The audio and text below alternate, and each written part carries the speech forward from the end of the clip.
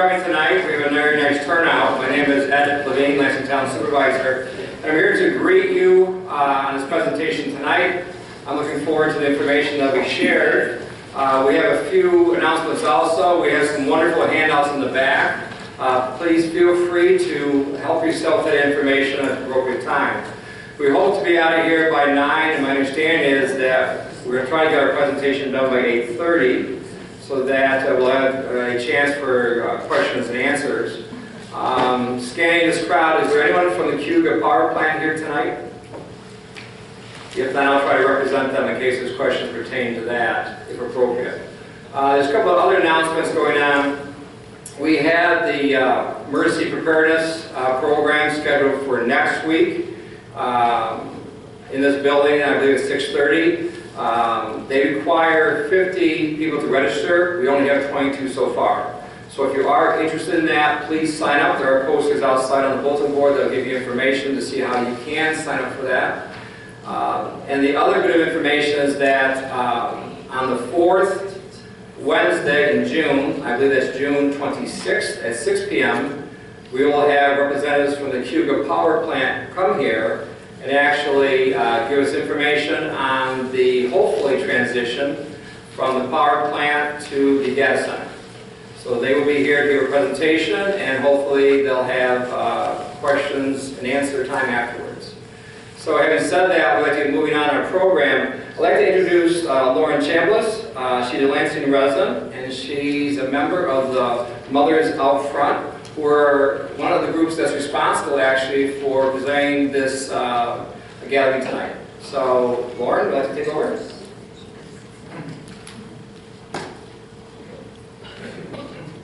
I have a pretty loud voice, so do I need to use this, or can you hear me in the back? Great. Okay, so I'm here to welcome everyone to the Lansing Takes the Lead on Energy informational meeting. And I think the reason I was chosen to speak is not because I've been the most active member of the group of Lansing Concerned Citizens and Mothers Out Front, but probably because locally I'm the most extroverted.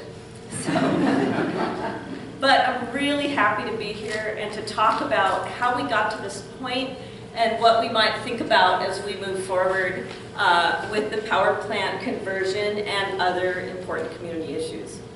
So this meeting, which brings together community leaders, residents, and energy experts, was encouraged and supported by Ed Levine, and we're so grateful for his leadership and that of the town board. We're all striving to bring a win-win situation to find solutions at the nexus of energy, economics, and environment. And this meeting is one step towards that goal, as are lots of other things that have happened in Lansing in the last few months.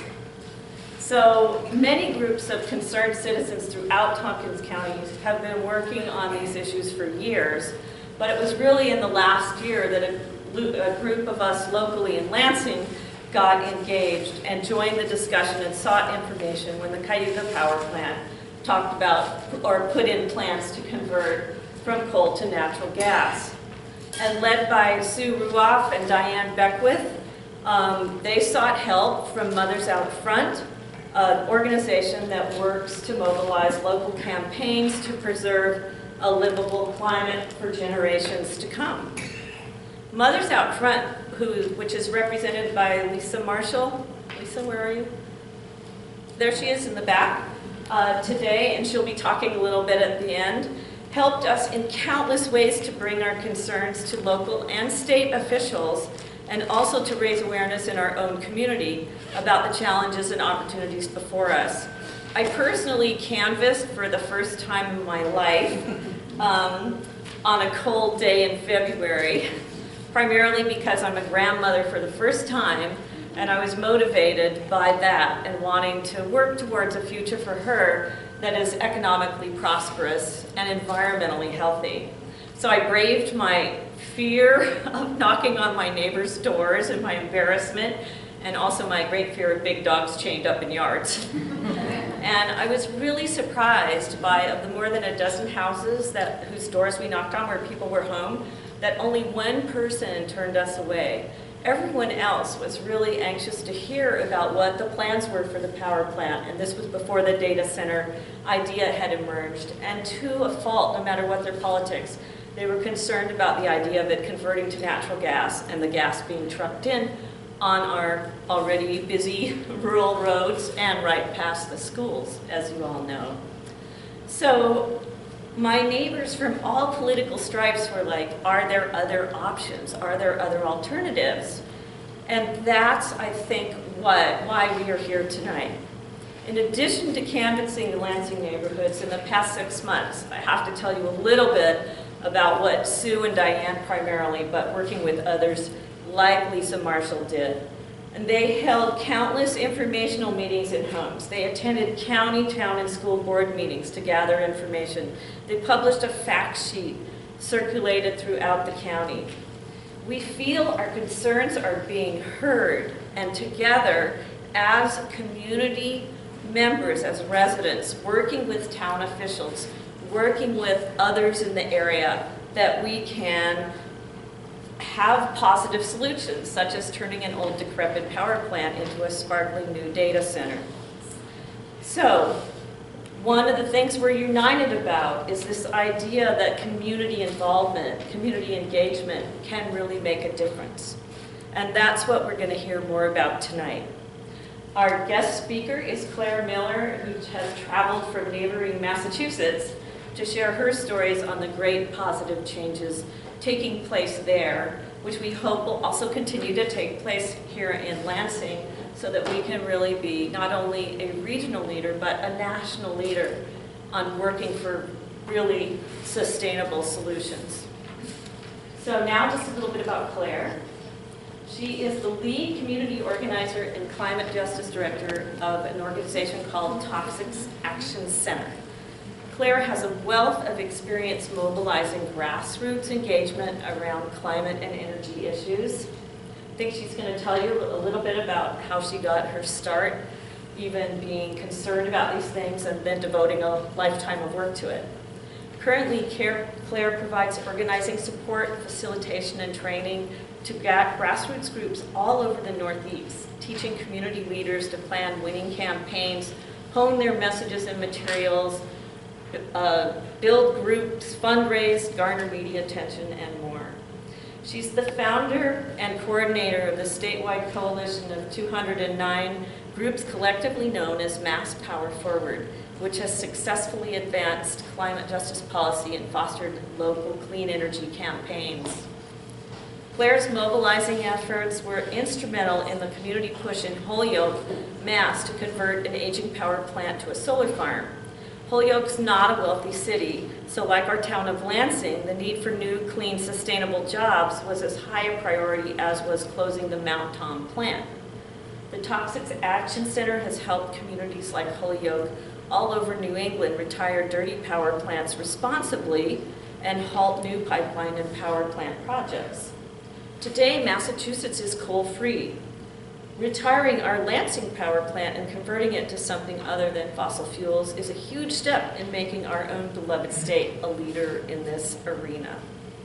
So thank you, Claire, for making the trip to our community to share your experiences and further our knowledge of what's possible when residents, business leaders, and town officials work together for a clean, prosperous future for our families and neighbors.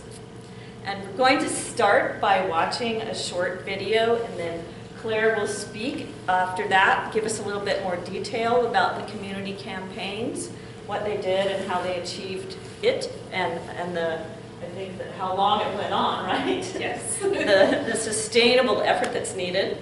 And then after, there'll be plenty of time for Q&A with Ed as well. Okay, so thanks very much, everybody, for coming.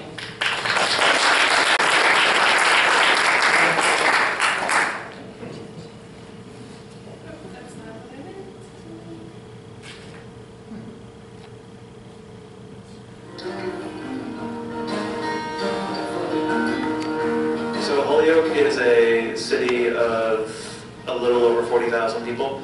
We have a rich history. We're the birthplace of volleyball, the first city in the country to make paper. We're nicknamed the Paper City. We have a history of immigration, We're about 49% Latino.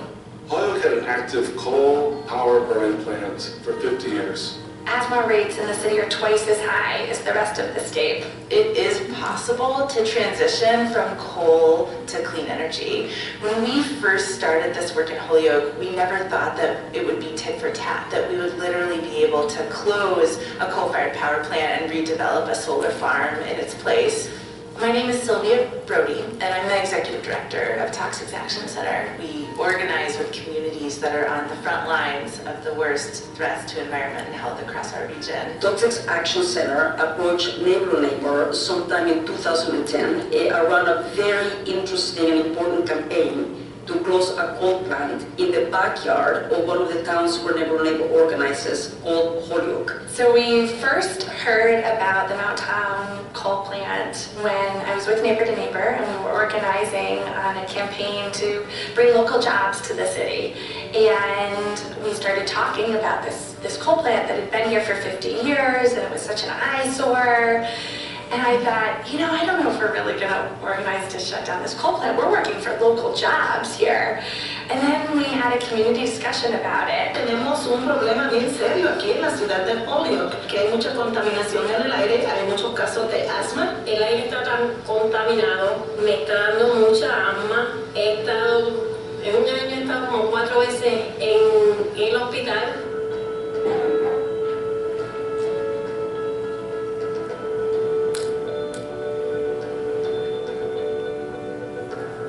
Because we were working with people from the community that kept on pushing us, to ask these very important and critical questions. What's going to happen to the workers once the coal plant is closed? And then our members asked again, well, what's going to happen to the site? Right? Great question. It was really the folks on the ground from Neighbor to Neighbor that led the charge for a reuse study. And so the conversation became about what's the best real reuse that's going to benefit everyone in the community.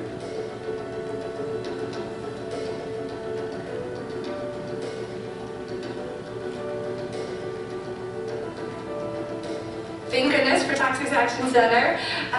Claire Miller came out and walked us through a corporate campaign. GDF Suez, they were playing very hard to get porque no quería cerrar su planta, pero no miraba el daño que le estaba haciendo a todo lo alrededor, a los peces, a las personas, al ambiente y al aire y al agua, porque se contamina todo.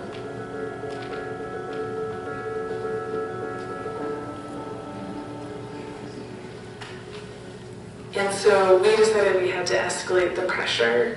And so we are coming.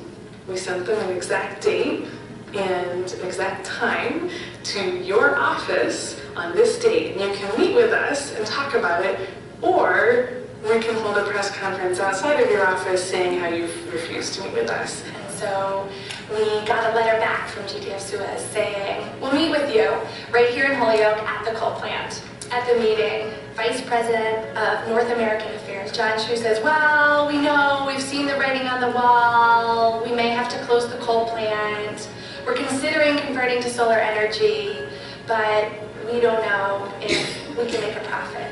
And Carlos said, are you kidding me? You've been making us sick for 50 years and all you can talk about is making a profit? News at 6 o'clock, the Mount Tom coal plant is on its way to retirement. The former coal-fired power station is being replaced with more than 17,000 solar panels, making it the state's largest solar farm. Esa fue la noticia mejor que recibí. In the end, we did it. We transformed the Mount Tom coal-fired power plant from coal to solar. And so we really saw, our vision for a better world become a reality in Holyoke. It wasn't us in suits and ties, it was the people on the ground that had their shirts, that had their neighbor shirts, and had their We Want Clean Air Now shirts and their banners. That's what was powerful, and that's what moved the needle.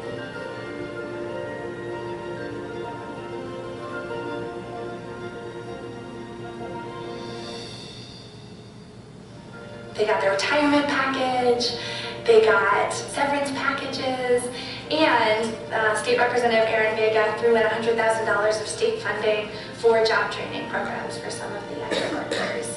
We're moving towards a clean energy future. We're committed to work with our community to make sure that everybody has energy that's carbon-free and is green and is clean. It isn't going to hurt your children. It isn't going to poison our air. At every labor, we continue really holding on to the promise that the way forward is to organize, to do exactly the work that we do, which is to go door to door and connect with people at the doors, hear their stories at the doors, pay attention to what they are saying. We have this incredible solidarity between Neighbor to Neighbor and Toxic Action Center. I can't imagine having taken this on our own. Aprendí que para uno lograr algo tiene que luchar. Si tú no luchas, no se logra.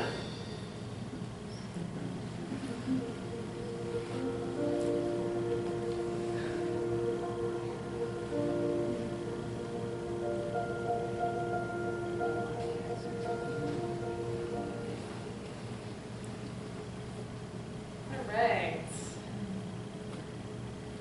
How y'all doing? Good. So I'm Claire. Wanted to show you all that video because I wasn't able to bring everybody with me, right?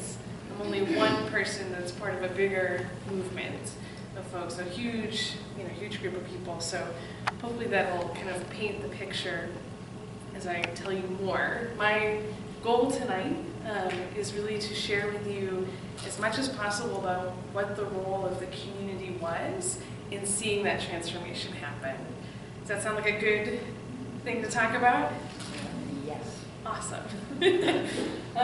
So before I dive into that, I do want to tell you just a little bit about myself and why I decided to come out to Lansing.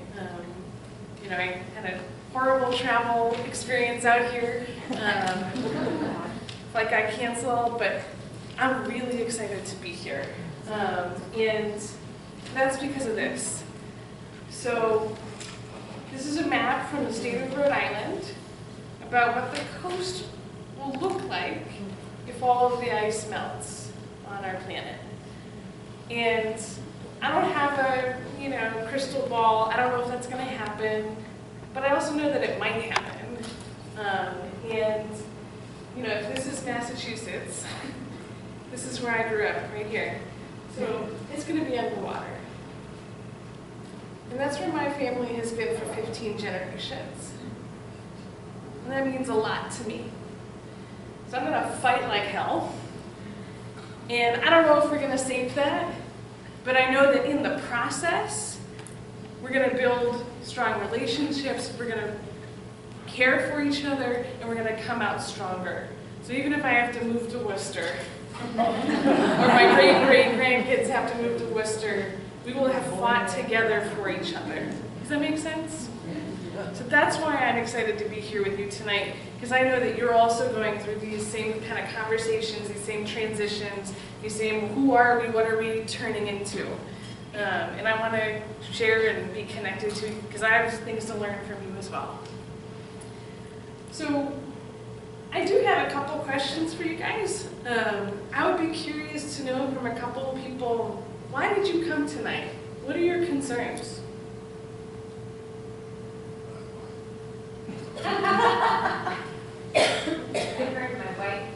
My wife, maybe. That's a good reason.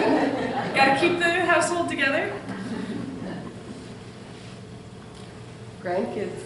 Your grandkids. You had your hand up? Well, I learned about Brett Gas, Pennsylvania Premier, from Mothers Out Front at a meeting over here at Town Hall. And I believe in climate change, and I believe we need for something better. I believe, solar and green energy is the way of the planet. Yeah. We can create a lot of jobs doing that. Yeah. And, we have other environmental threats. I have a garden club next to my house that may be moving next door to me and shooting lead into the hillside. Yeah. And poisoning our Holyoke Lake watershed. Pollution, contamination, it's on your mind. Yeah, and people have rallied around me, help me, and I want to help others. That's great. Who else is concerned about their grandkids? Is that one of the reasons why you came tonight? Who else is thinking about contamination or pollution? I heard something about a lot of trucks that might have been one of the proposals. I saw a couple other hands. Yeah, you. Well, I'm interested in seeing how we can make this transition without polarizing the community. Making the transition without polarizing the community. I respect that. Yeah.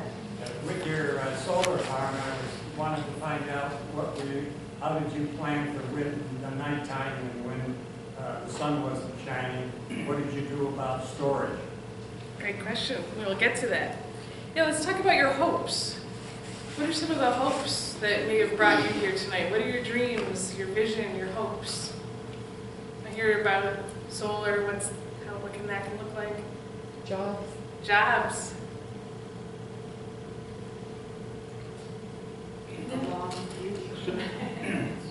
Something that has not been talked about a lot, but climate refugees. I mean, if that map up there turned out to be true, that's nothing. Bangladesh will be gone, most of India will be gone. That will put millions upon millions of people homeless. We think we have a problem now with Syrians going to Europe. Try multiplying that by a factor of 10. Right, some of the research is that, folks are leaving Central America because of drought, right? Like, all of our world's conflicts are also being stirred and made worse by our climate. One more thing. We had an American desert once before. We can again. We're growing food on that former desert. If we have a new desert, we don't have food. So other hopes or dreams? I heard jobs. Anything else to know? Yeah? More tax revenue. More tax revenue, right? I'm the daughter of 2 public school teachers. I like tax revenue. It's good for the public education system. There was a hand over here I missed. That is the same. Yeah. For the towns, for the schools and roads, getting investment. It's important. Anything else? Resilience. Resilience. Say more. What do you mean by that? Well, the more of our energy we can generate locally, the more we help to stabilize the energy grid, not just for our own county, but around us as well. And that leaves us in better shape to prepare for the inevitable climate disasters that we're going to face with the things we've already done, much less what might be coming if we don't do more. So by working to prevent more harm, we also increase our ability to deal with what's already coming our way. I like that. Or other folks, do you have a dream for, you're hoping for tax revenue? Anybody else excited about that?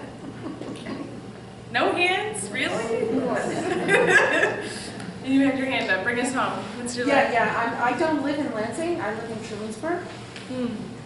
But, of course, I'm concerned about what the power plant would have done to the environment as a whole and to the lake that it sits on, which is directly across from us. Yeah. And I'm now concerned about the coal ash problem that remains. Yeah. Yep. Yeah, it'd be nice if that could be cleaned up. Yeah, that's my dream. Yeah. I like that one. Awesome. Thank you all for sharing. We have one of I'm interested in your campaign and how you ran it, because I've just talked to people in a lot of different places where you can't get people moving. Well, that is a perfect transition. Thank you. For me to start telling you about our campaign. So just a couple logistical things. My sense from my host is that we're going to try and save questions till the end so that we can have Ed or other folks to help answer questions. So try to remember them as I go. If you need to use the bathroom while I'm talking, please feel free to take care of your needs. It's down the hallway. And if I am talking too softly and you can't hear me, please make like a hand motion like this. And if I do it too much, I'll start using the mic. Does that sound good? All right, so I want to briefly tell you about Toxics Action Center, the organization that I work for based in New England. We were founded in 1987 after the Woburn Cancer Cluster. Anybody ever heard about that happening? A couple folks, they made a John Travolta movie out of it. There's a book, Civil Action. long story short, there was a company dumping chemicals, got into the public drinking water supply. 26 kids in one neighborhood got leukemia, about half of them died.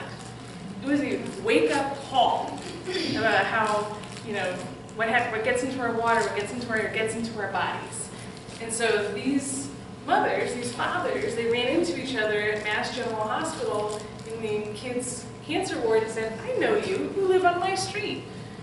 And they started putting things together. And as the story goes, if you've seen the movie or read the book, there was a personal injury lawyer who stepped up to help sue the bastards. But what a couple folks in Massachusetts said is, that's great, but there should be an organization that's poised and ready to help those people organize, run a campaign, get the government to hold these folks accountable, pass laws. And that's why Toxics Action Center was founded. It was to fill that hole, to be the sort of 911 crisis hotline for everyday people who are trying to protect the health of their neighborhood and their families. So that's our mission statement. In a nutshell, what I do is I drive around southern New England and I meet people around their kitchen table in their church basement, and I give training, advice, coaching on how to run and win campaigns. So I've worked on, we're going to talk about Holyoke mostly tonight, but I've also worked on 2 other communities with coal-fired power plants, pipelines, trash incinerators, you name it, I've probably worked on it. So I'm excited to tell you more. So you saw in the video, Mayor Morse give you a little take on Holyoke. It is one of the poorest cities in the state. It's a planned industrial city, so that's why there's the canals. And it's really struggling to make sure that they have the tax base that they need. This is Carlos and Rosa, who you also saw in the video. Carlos has actually since passed away since this video was made. And you saw the rest in peace at the end. We had multiple leaders actually pass away from respiratory diseases during the course of the campaign. But they were community leaders for Neighbor Massachusetts, the organization you saw in the video. And they asked Toxics Action Center for support. So this is me, looking a little bit younger. And the first question is always, when I'm working with a community, is what are your goals? What do you want to see happen? What's the point of going to all these meetings and knocking on doors? Let's have a vision. And the thing that came out of that conversation was that they wanted to close the plant sooner rather than later. They also wanted the city to be ready when that happened. They didn't want to be blindsided. They didn't want to see teachers have to be laid off. So prepare the city for that loss of taxes. They wanted to support the workers. They knew some of those folks. Even if they didn't know them, they still cared about them. Everybody, Carlos and Rosa understand what it is to be underemployed or unemployed. And so from the get-go, it was like, we got to talk about the workers and see what we can do here. And then lastly, the contamination. We'll get into this later and I'll go into more detail. I've tailored my talk tonight to talk more about the reuse time because that seems to be about where you all are at, but there's a lot of coal ash on that site. So that very first step, making sure that the city was ready. So we worked with City Councilor Rebecca Lisi, Aaron Vega, who you saw in the video, he was actually a City Councilor at this time, and we were like, we should have a task force. We should have a group of people associated officially with the city who are, it's their job to go figure this out. So they wrote a city council resolution and we got it passed unanimously through the city. It was our, very first thing is we gotta get ready. We gotta get people to see the writing on the wall. So that was our kind of first victory. And then we worked with the mayor to get the dream team assembled for this task force, this transition task force. So we wanted people who understood public health. We wanted people who understand energy. We want people who, are thinking about the community in every aspect as we're visioning for this reuse. So, land use comes in handy. The school was clearly on people's minds. So these are the types of people that, we're dreaming up. Of course, we had to figure out, who are the actual people.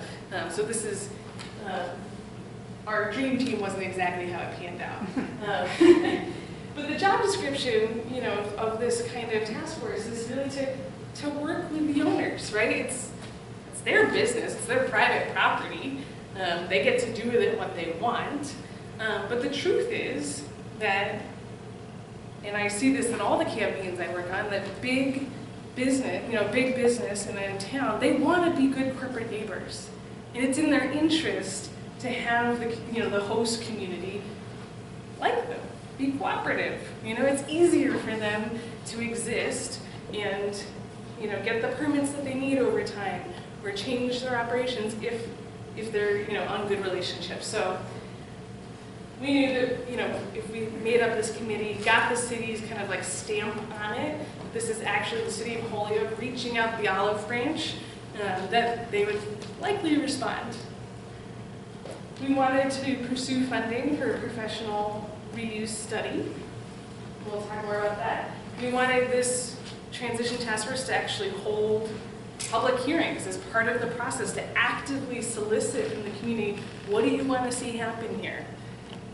And then lastly, make sure they're communicating back to the community, here's what's happening. To pay for that, right? Reuse studies cost money. Our state senator, Senator Michael Knapik, he's the guy on the right there at a forum that everyone's looking at. He actually got money allocated in the state budget. So you can see the legalese language there. It was no less than $100,000. I was like, wow, that's a lot of money. And he's like, in the state budget, it's like a drop. It's like not actually that much money. I was like, oh. Seems like a lot of money to me. So that was a really kind of wonderful boon there. And then, the task force had to figure out, okay, we're getting this grant through the state to do this reuse study. Now we have to interview consultants to figure out who we're going to hire. So the whole time, which stands for Action for a Healthy Holyoke, that was the name of our kind of coalition effort. The whole time they're supporting the task force when they're like, we need help, what are we doing? So this is a picture of the site, just to give you a sense. That's the Connecticut River, and there's the existing power plant. So I decided to go down into a little bit of the nitty-gritty here because I thought this might be more interesting for you all around the reuse study, which may or may not be something that you all want to pursue. But we really wanted to see, like, what are the specifics to this site? I talked to a community group in Chicago who had redeveloped their coal plant, but they had like a fiber optic cable, is that the right word? Like going right by their coal plant, and so it became like something, and I was like, we do not have that in our coal plant. So it became kind of clear, like, oh, every situation's a little bit different. So you have to actually understand the challenges, the opportunities that are related. There's a rail that goes by, that's how the coal would get to the coal plant.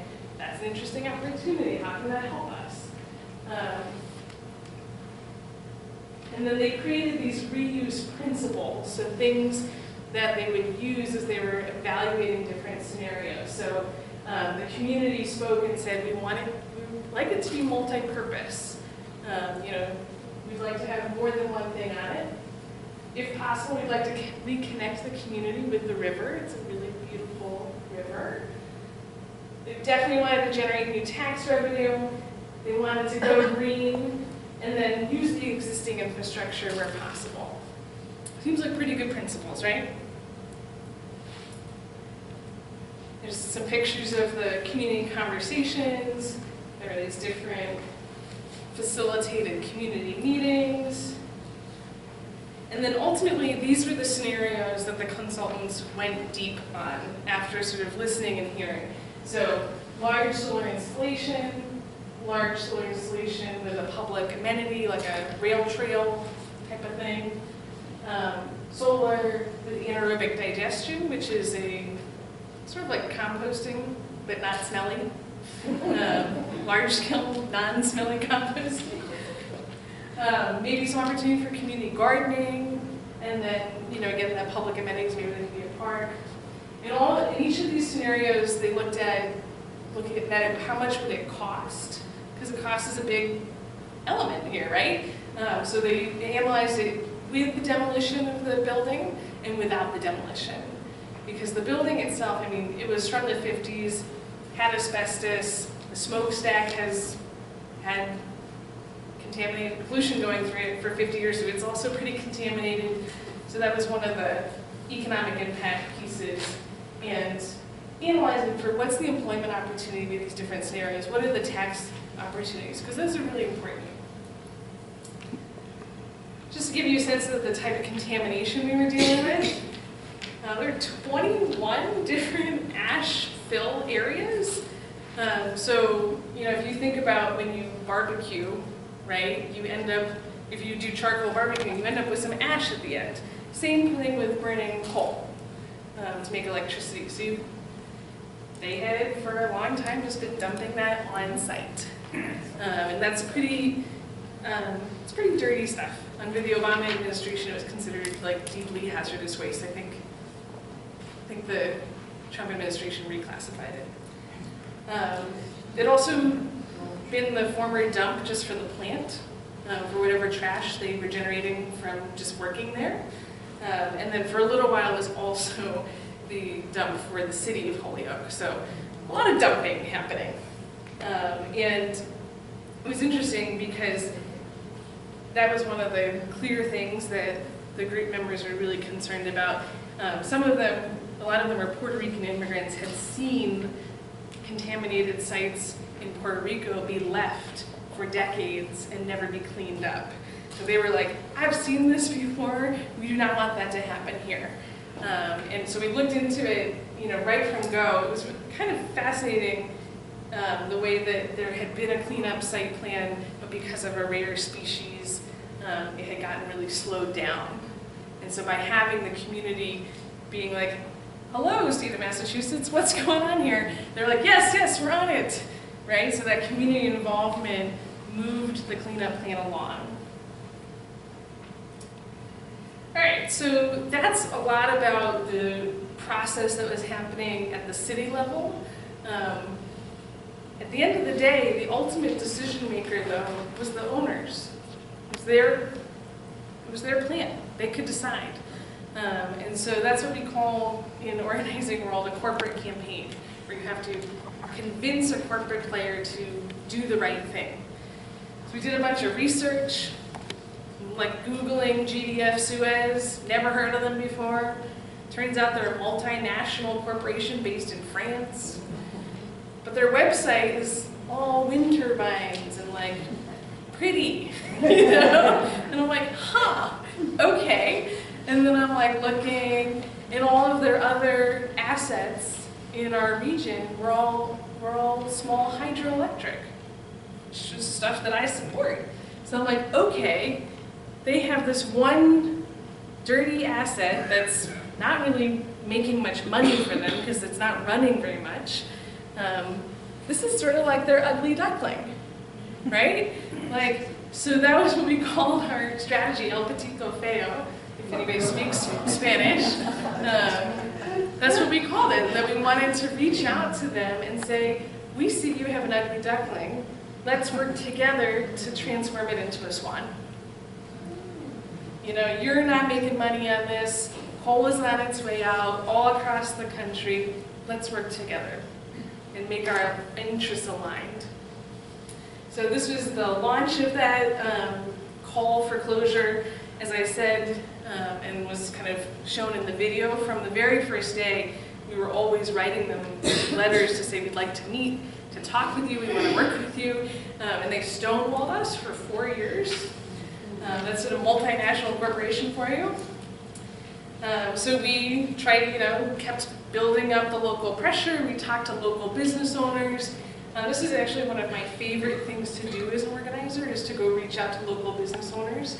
You just walk down Main Street and you talk to the barber shop, the pizza shop, the auto body, and but they have a little bit of prominence because they own a local business. So we got more than 60 owners in Holyoke to endorse our campaign for this responsible retirement, and sort of amp up that pressure, saying if you want to be a good corporate neighbor in Holyoke, you've got to come talk to us. You've got to work with the Transition Task Force. So the workers. I should say, the union was never, the IBEW was never really excited about our campaign, and I do not blame them, right? We were trying to shut down the coal-fired power plant. They knew more than anyone that it was on its way out. They were barely running the coal plant. And so, because we cared about their jobs, we would just tell the press, and we would tell everyone, whatever the union wants, that's what we support. That's what we support. Because we didn't know what they needed. We learned later that because it was a local, mostly older workforce, they mostly did not want a transition to a new job. They just wanted to retire, right? I can totally understand why that would be what we wanted. So later on, we started just sort of echoing that, but just from the beginning, we're like, whatever they want. To help give them a boost from the outside, we actually reached out to other unions. So you can see the Mass Nurses Association, the SEIU, the United Auto Workers, the Massachusetts Jobs and Justice, all this labor community. We tried to kind of hold up, shore them up from the outside to say, we've got you. We care about you. We see that this coal plant is on its way out. We're trying to transform it into a swan, and we want you to land well as that happens. So this is the thing described in the video, where after a while, the task force was going, the reuse study, they'd hired a consultant, they're doing these community meetings, and Carlos and Rosa were, Nina were like, I cannot believe the company still won't talk to us. Like, it's kind of unacceptable, right? Like, we are bending over backwards to serve them up on a silver platter something that would work for a win-win-win. And so I got the job of going to Hartford, Connecticut, which is where their regional headquarters was, to knock on their door and just walk in and hand deliver this letter saying, it's been 4 years, we've asked very nicely many, many times to meet with you, and we've had enough. So we're coming on October 8th at noon. You can have a conference room ready and sit down with us, or we'll see you on the sidewalk with the TV cameras and the banners. And as Lena said, we got a response right away going, we'll meet with you. We'll come to you. Don't come to us. It's cool. But it's like, sometimes you just have to twist that arm just a little bit. And in that meeting, we communicated, they talked about, getting our help to advocate for solar, to make sure that they could get the subsidies. We told them that we were excited about that. They also wanted us to be quiet about cleaning up the contamination because that's expensive. We told them no. Sorry, we have high standards. But about 6 months later, they went public. And I have to say, this is one of the things in this campaign which is true, has been true for many of the campaigns I've worked on. They said, we're not closing, and then the next day, we're closing. They kept it, like, the information very close to the vest. So, there's something kind of like, you just have to keep plugging away and have, like, that faith that, when you build that community voice and you make sure that you're united in what you're calling for, that it will pan out. So we got the first thing, close the coal plant, and then we still had the other pieces: clean up the land, support their workers, transition the site. So simultaneous to all of that campaigning, The task force is still going. It's having all those meetings. The final report comes out. Ta-da, they're recommending solar. It was not a big surprise to us because, at these community meetings, that was the resounding thing based on the analysis, the tax base, the jobs that people really wanted. So this is that same graphic where you can see, I should have pointed out before, but those are the solar panels on the site. They had to think about a lot of different pieces here. This is a very flood-prone river. I think they wanted to do more solar panels, but you have to leave, you can't pave over all of it, because otherwise the flooding is worse. And then things kept getting good. In 2016, we literally popped a bottle of champagne at the solar groundbreaking. In 2017, the panels were done, and they started generating power. Into the question to the man in the beige suits. In 2018, they added a battery storage. So literally just a giant battery on the site so that they can store the energy and then use it at nighttime when the sun is not shining, for example. And then lastly, I wanted to say that not everything got tied up in a bow. There's actually still, the mayor is still on the company because the smokestack is still standing. They did commit to demolishing it, but it's still there. So, the cleanup, they said from go, this is at least a 2-year job. That building, like I said, it contains asbestos. It's going to take special removal. The boiler, which is those 4-column type things, those were demolished in November of 2018. There's a bunch of videos on the internet if you want to watch the demolition of a power plant. We just put some strategically placed dynamite. But the smokestack is still there, and that is still something that community is pushing them on because they want to see the site fully transformed. And that is all that I had prepared to share. And my timing is impeccable. So I'm going to keep question and answer.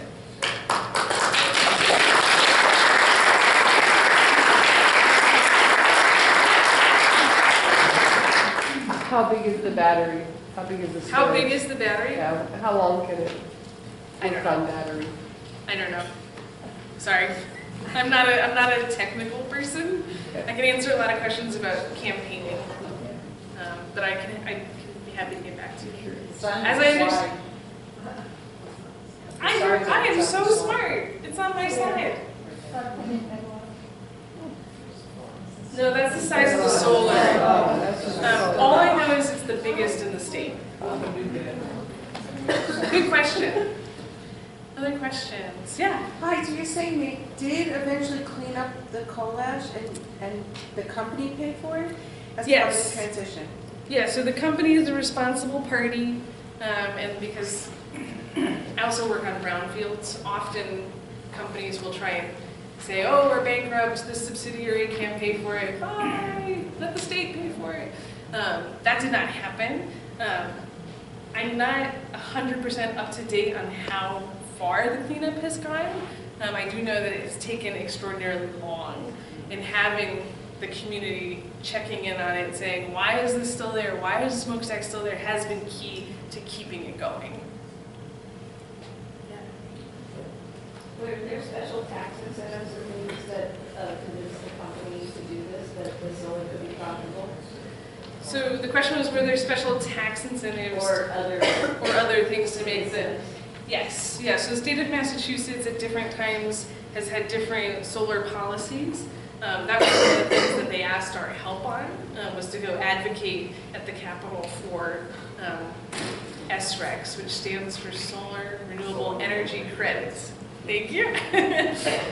Which is something that, but they changed, honestly, that policy has been changing on a yearly basis, but at that time it was part of what made it possible. Yes? Where did the coal ash go?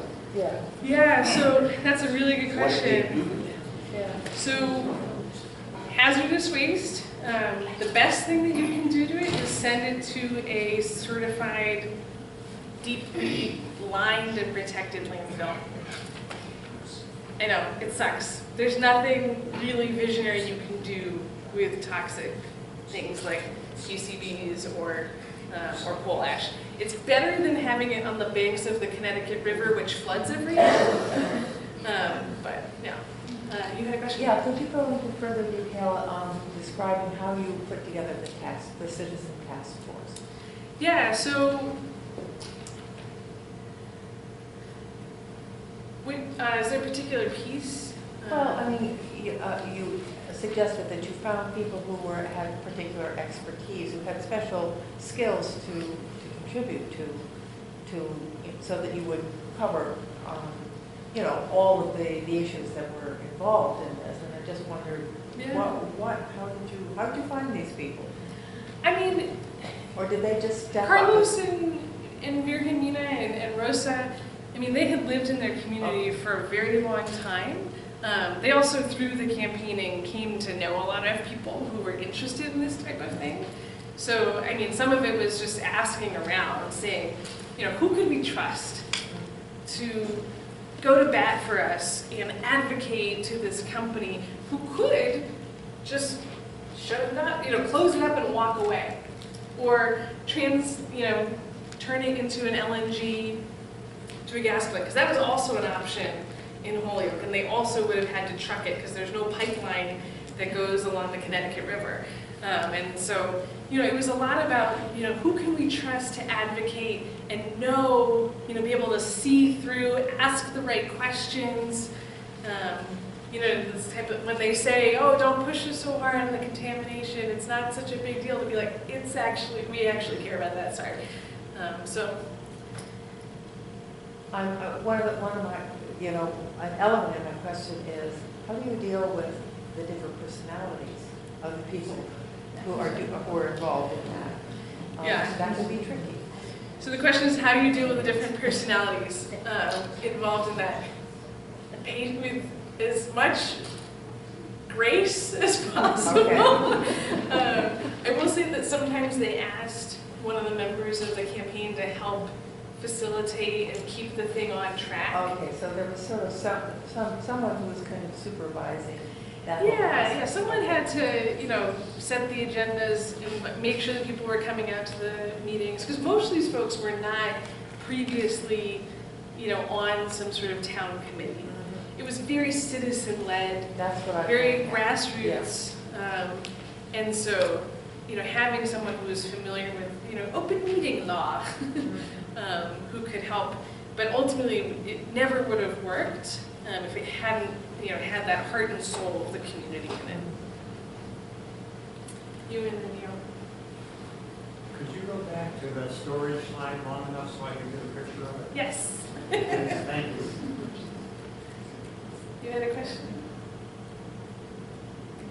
It sounds as if, the way you tell it, that the town was really on board for closing this down. And I'm just wondering, was there a substantial opposition? People who felt that, they would never have the tax base that they needed, to close it down, were there people who really wanted to keep it? So the question is, it sounds like our city was really on board. How real was that? And was there opposition? At the beginning, we had no idea how much the tax base actually was. And like I said, Carlos and Rosa, they were concerned. They don't want to see it just go. And so we looked into it and did the research, and Aaron Vega, who was the city councilor at the time, helped us, actually understand, like, what's the mechanism? It's called, in Holyoke, it was called a pilot, which is a payment in lieu of taxes. And so it's like negotiated. And it turned out, and I've gotten a sense it's similar here, that it had gone down drastically. And so when we said, is this actually going to be a big deal when it closes? They're like, well, it's kind of already not that big a deal. It used to be a big deal, and for other communities that I've worked with, they've had, you know, coal plants that were like half of the town's budget, and that is a big deal. But we kind of figured out there's not a lot of opposition to the closure, but there's a lot of anxiety around what's going to happen. Where's it going to go? And that was the thing that we had to really mobilize and get, you know, this process going where people could feel like we're going to figure this out together. Did that answer your question? Yeah, but there was a real awareness of pollution. Yes. Yeah, I mean, Holyoke has a really high asthma. It's in the valley, so the pollution tends to hang in the air. And so, you know, for Rosa, she was going to the hospital multiple times a year just for having asthma attacks. When they learned about the coal plant, they were like, we don't care if it only runs 10 days a year. That is 10 days too many. We do not need the extra air pollution. Particularly when they layered onto that and figured out that there were other ways to make electrons like solar panels. I'm going to call someone I haven't heard from. Yes? I saw on the slide that you said that there was a proposal to go from coal to natural gas. And can you talk a little bit about that and what it was like to address that issue? Sure. Yeah, so I have to say it wasn't super viable for similar reasons that I sort of learned about here around the trucking piece.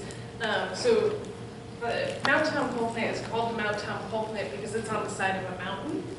Although mountain in Massachusetts, it's like a hill. But it was between Mount Tom and the Connecticut River.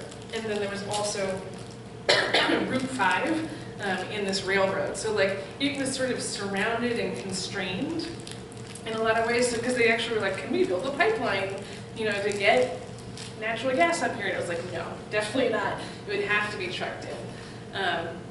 And that pretty much sunk it right away. People were just like, we don't want, you know, something, like, are there other options? Let's look at other options. That seems like not the best way to go. Yeah? Who actually paid for the solar panels and their installation? The company. The company did. You know, What was the question? Oh, thank you. The question was who actually paid for the installation in the actual panels. And the answer is the company did.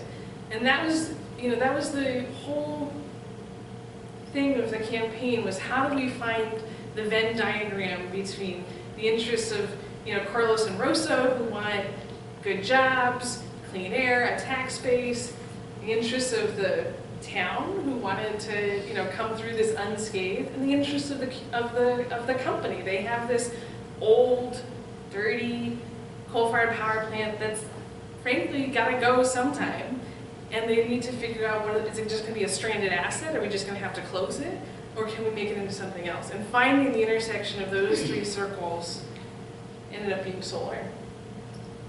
And then, you know, once you have, then it was like getting, you know, support for any of the permitting that's needed at the state or the local level. It's like, let's do it. Like, green light that stuff.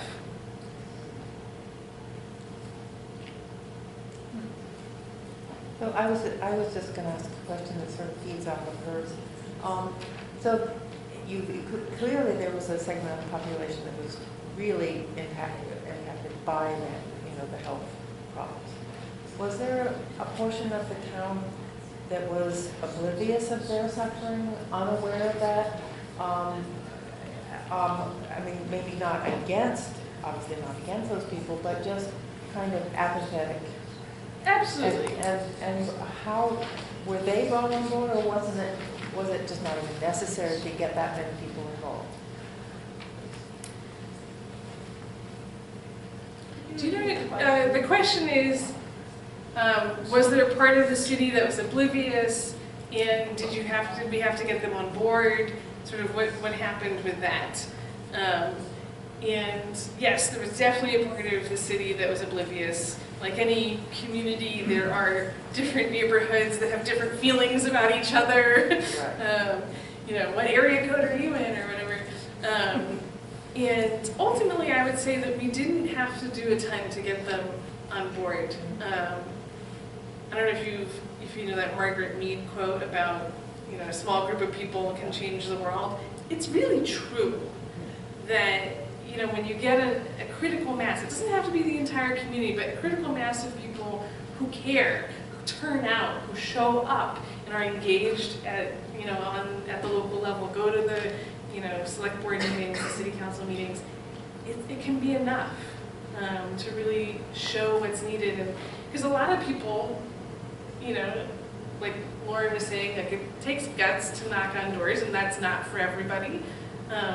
But they received and they listened, right? A lot of people are sitting there going, I don't really know how to get involved, I'm not really sure that's for me, but I'm really glad someone else is doing it. So there can be a lot of latent support. Yeah.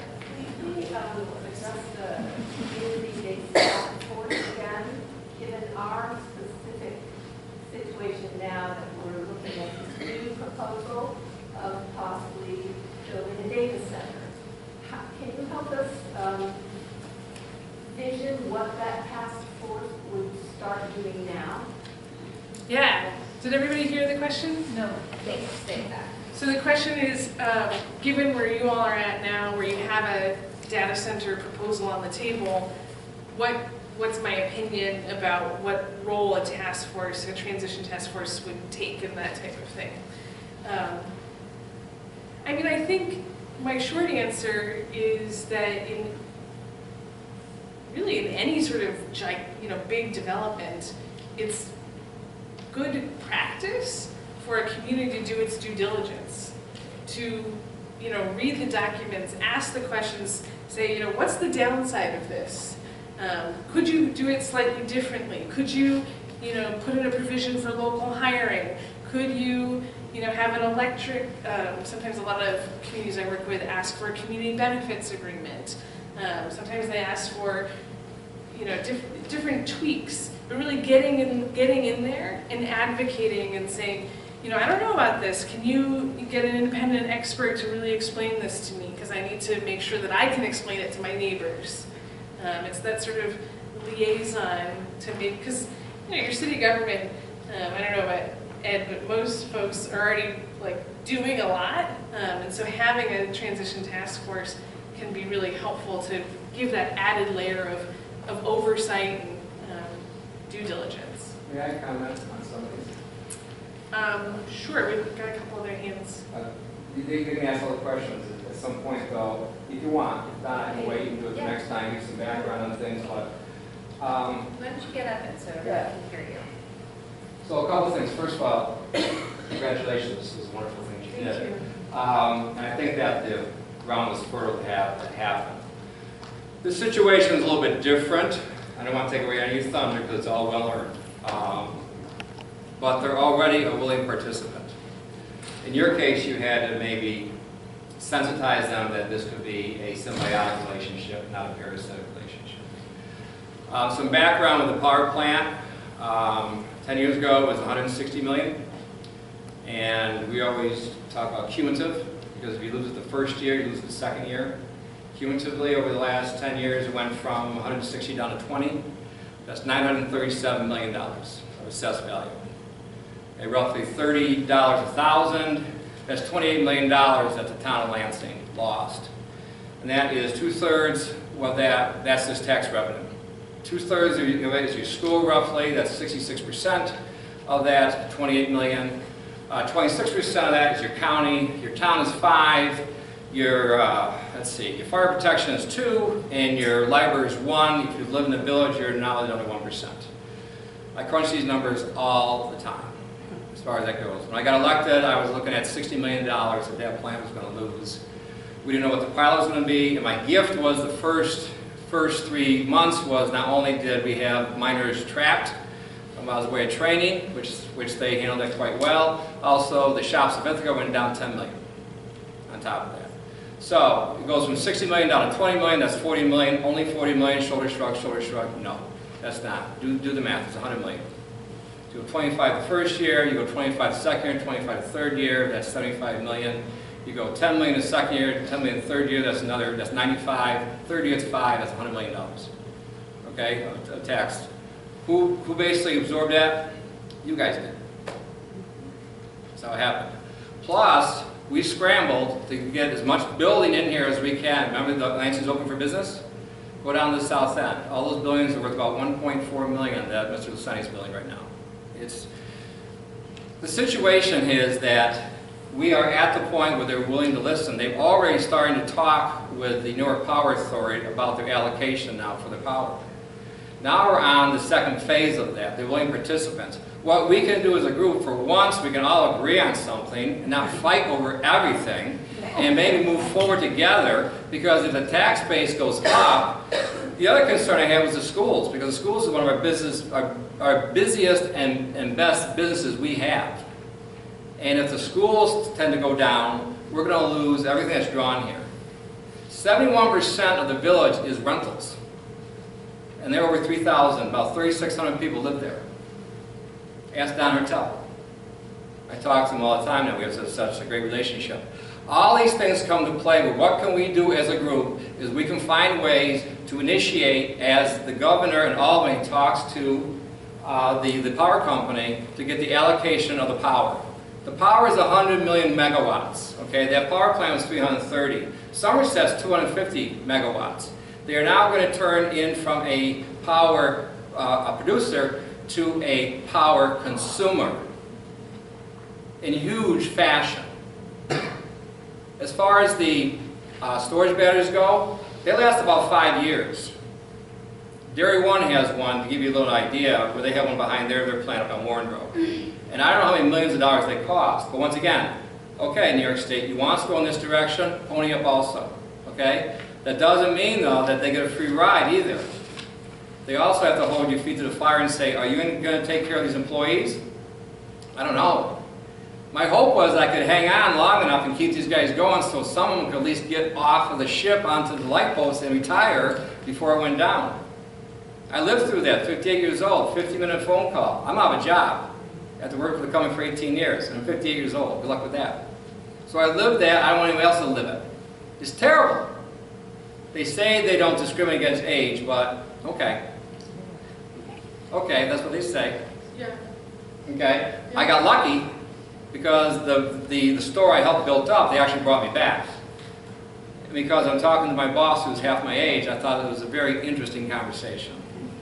So having said that, to get back to this, because sometimes I use these geometrical conversations with too many tangents here. The bottom line is, what can we do? Look at the information sheet that's back there, get accurate information. And when we have the presentation in, well, another month, don't see them as adversaries, see them as partners. The first thing when I meet with people, I say it's a new day. And we hope you make more money than you ever dreamed possible. They think I'm joking. Because if they make money, as I talked to Diane Beckwith about this, if you give them a reason not to go into other areas, they'll stay there. I'd like to show you a picture.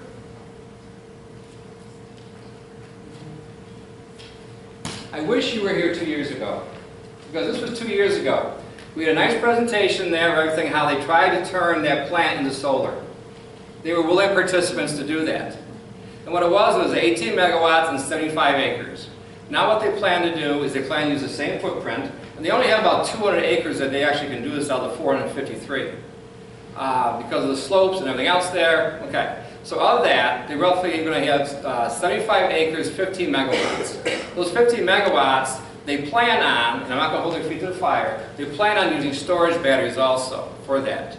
And their plan is not to, I'll say hopefully their plan is, because I don't have anything in writing, is that when the batteries kick on, it won't be at night so much. It'll be when the peak hits in August and you don't burn everything out. The other thing we can do, in all fairness, is go to NYSEG and say, you know what? We need a reliable grid. And you need to pay for it. Yeah. Bottom line, you need to pay for it. And we've lived through that in Lansing in January, in February, and March. We had unreliable power this last year. So all these things are noble ideas as far as heat pumps. I get it. I'm a scientist. I get technology. I get the little phones we have now as opposed to big computers. I get all that. We need inexpensive, reliable power is what we need. And if the grid's not going to hold it, the grid needs to be fixed. So I just want to correct one thing or reframe. I do not want to say that GDF Suez was an adversary. I'm not saying it was. I'm simply saying that in the past, The way that the city needed to engage with them is exactly the way it is as a partner. They're a corporate neighbor, right? I mean, in our instance, we had to convince them to come to the table. You're not having to do that. And I hope that they do everything right by you guys. I will share one cautionary tale. In Somerset, Massachusetts, which had 2 coal-fired power plants, the 100-year-old one had committed to close on its 100th birthday. Then it came and they said, you know what, actually, I think we want to burn construction and demolition and solid waste instead. So, yes, they are your partners, they are your neighbors, but until it's set in stone, I highly recommend that you read, all the fine print, make sure all the T's are crossed and the I's are dotted. And to me, that was what the role of that task force was, to be that advocate, get in the weeds, because it is deep. And it sounds like you've done some of that, you're like in the weeds on some of that well, stuff. I'll be the first to the door, because this is their opportunity. Their opportunity. They've done this project already in another state. Yeah. And this is... You could do a field trip, see how they're treating those guys. Well, the first thing I'd ask them is to show how you went from, as you did, from the outhouse to the penthouse. And how did you do that? Yeah, they definitely respond. There you go. Yeah, they What definitely about respond. I'm back with you though. Did they clean up the ash? And I don't, once again, I can't speak for them what their plan is here. I only hope that we look as an open mind, because as we transition here, just imagine it's more than just a data center. I mean, you talk to some people at Cornell, they need reliable fiber optics, is what they need on top of that. Maybe you talk to Ithaca College. You have a great intellectual base here. I'm looking at a lot of them right here. In all fairness, why not tap into that and do something different than try and do the same thing cheaper and fight the person next door for the same bone? Why don't we be innovative, as we have in this town the last 3.5 years, and do other things nobody thought of? This is the opportunity to change the whole dynamics of that end of town, as opposed to lying just on the southern end with all the building. Because when the rentals pop and the bubble bursts and there's no more rentals, where are we going to go now? A lot of people are going to leave, if they're not leaving already. That would be just a shame. So a handful of more hands. You and then you. What I'm getting from Ed is that when you were saying you had to get that company to come to the table, I think for us, we have another table that we need to maybe go to, and that is the New York State Power Authority and things like that, that I think we might need to look at those sorts of things in addition to keeping track of what Hugo Power, the company that owns them, is planning to do. Yeah, that we have to look at it also for what else can we do in the community besides the power plant to keep our community growing. Well, but that's, so that's the analogy to our situation in Holyoke was that they said to us, we need your help with the solar credits. Right. So my understanding is they're asking for your help in getting this power allocation. Like, assuming that you all love the data center, go to, right? Like, help get it here. Get in the ring and make it happen. So let me give you an update on that too, okay? This is CJ Randall. She's our full-time planner now. Yay! And we've had a phone conference with her, with the representative from NYPA, New York State Power Authority. Everything's going to be acronyms now, so bear with us as we fill these out here. We go into politics, everything's an acronym. So NYPA, New York State Power Authority, we reached out to the representative of that and talked to them directly.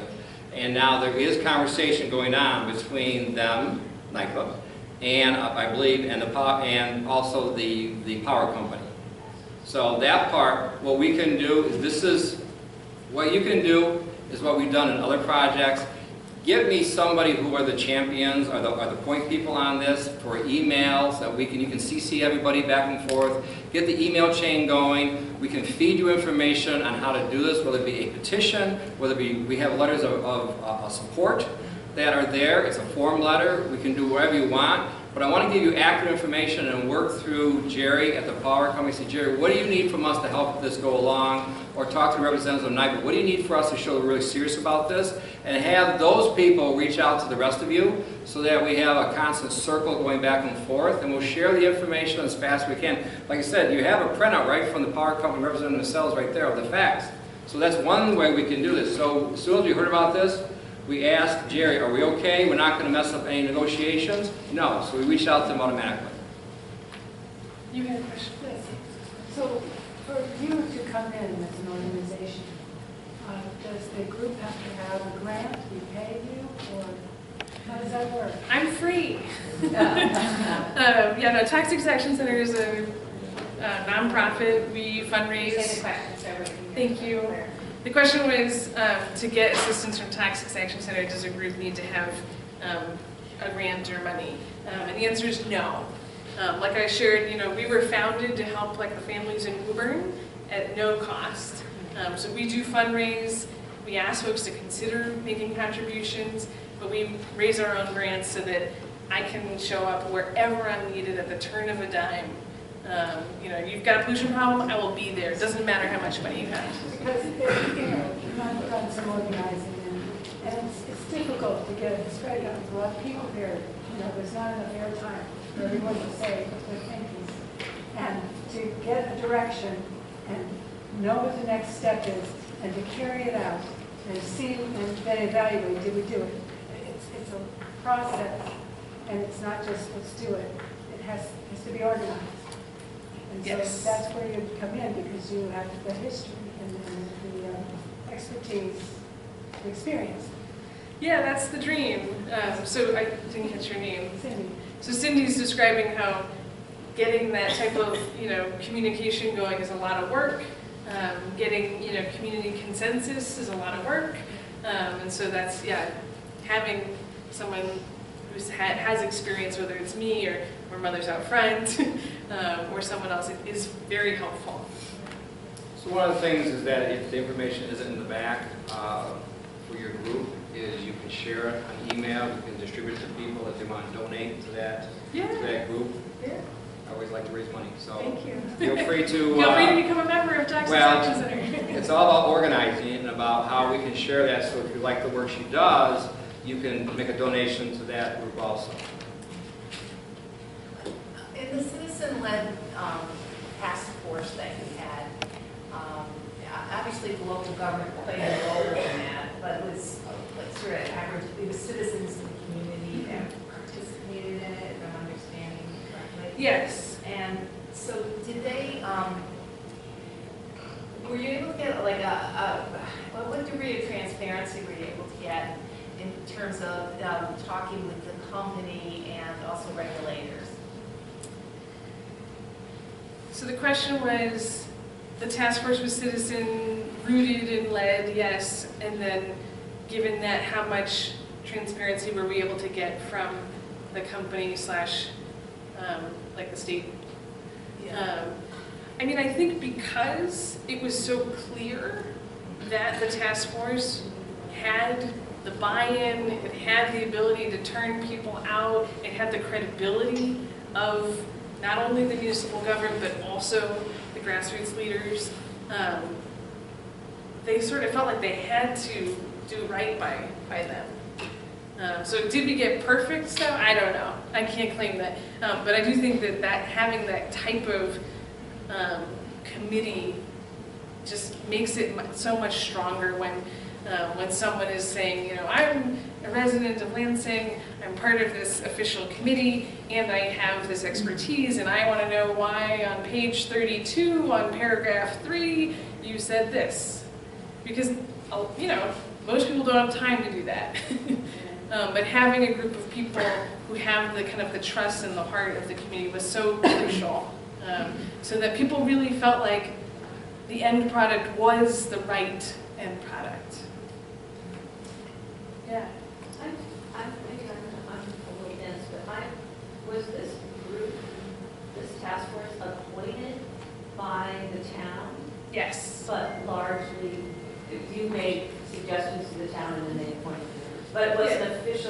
Yes. Had an official municipal function. Yeah, so the question And is, it's like an advisory group. was this an official committee? Yes, so we passed it by city council resolution, so they, wrote a thing, whereas, therefore, so-and-so shall do such and such. Because we were friendly with the mayor, he asked us, who do you think should be on this? And we said, oh, well, we think, so-and-so happens to live in the community, has, planning, background. So-and-so who lives in the community is respected because, they have a background in watersheds. So it's just like broadening it, because the anxiety was high, broadening it to, but also having that, like, we're officially part of the city. That combination was really helpful. So let me address from a town supervisor standpoint as opposed to the mayor. You're already in many ways on phase 2, which is they're convinced they need to go in that direction. Put a task force there. There's a task force to do certain things for support to get this across the finish line. Absolutely. There are negotiations right now for the allocation of power, which they hope to get from hydro, by the way. That I think we should back off from, because the last thing I want to do is be the reason they don't do it.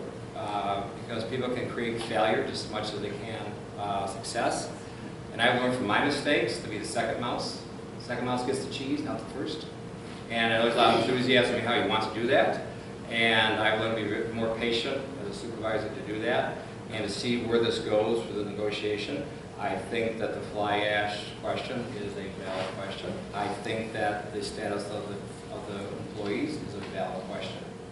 On that, is it going to be predicated that they do that to get this? I don't know. How much leverage does the town have? It's a business. Right. And what's the worst case scenario? Read item 10 on the sheet. They go to court. They don't get this. They're going to go to court and say, we tried everything else. We want to come back and fire this thing back up. Our job is to, at least my job, is to have a symbiotic relationship and say, how do we get you in a different area so that you can grow, and maybe we get 10 more Dutch mills up there. And that's where your assessed value really grows, is with your businesses. So that's why I love the enthusiasm here. I just think right now, and I'm going to lean on you a little bit for this, for your guidance in the future, is that, okay, how do we hone that into what we need to do, not what's already been done? I mean, you guys have to decide if this makes sense for where you're at. Hopefully they get this allocation and you don't have to worry about it. What happens if they don't get it? You have to decide what makes sense for you and your community. And I'm happy to be on call to give any sort of insight that I might have. You're the experts on your community, though. And I'm going to toss it to Lisa because we are at time, and I'm happy to stay after and talk with anybody. Can we have another round of applause for I'll toss it back to you after I do mine. Absolutely. Is that good? Okay. So I want to especially thank Ed Levine for offering to host this great event, and thank all of you for being here tonight. Transition is really hard.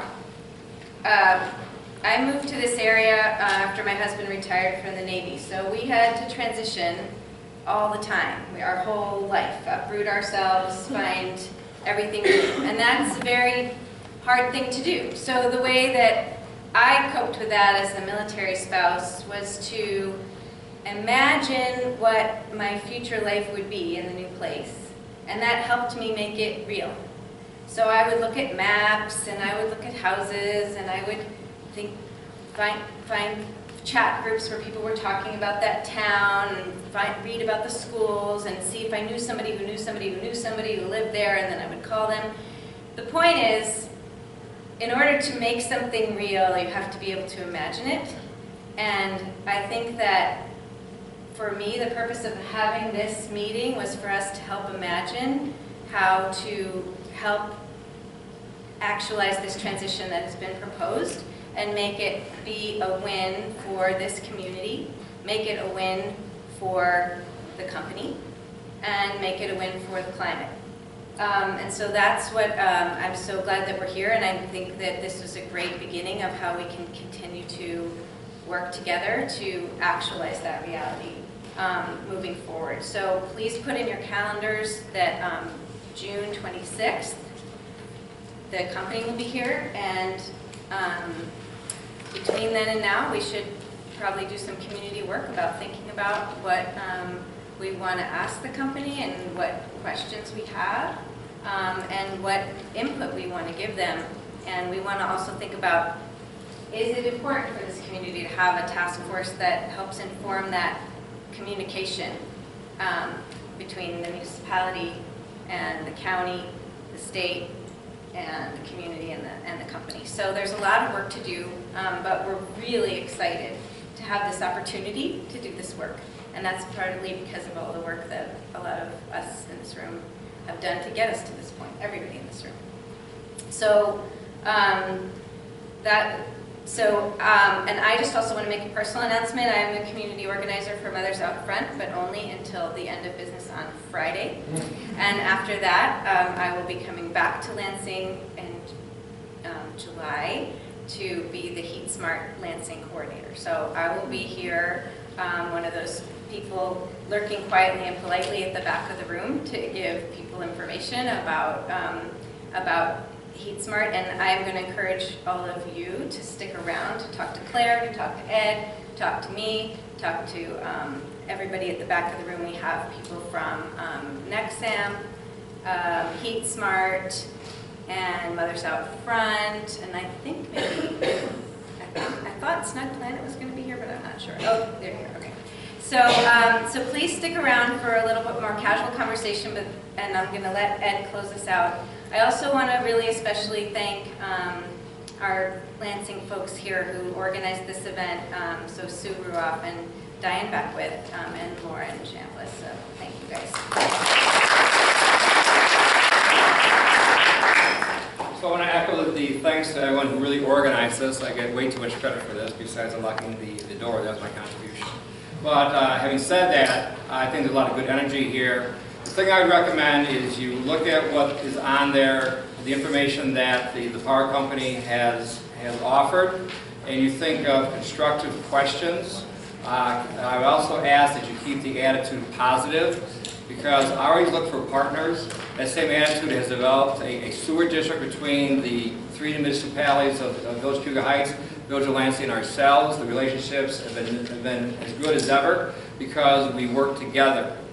I want to leave you with a vision and plant the seed. Hopefully I live long enough, even through modern technology, to see this happen. But just imagine, as when I was in pharmacy school back in the late 70s, you had for $100 a calculator.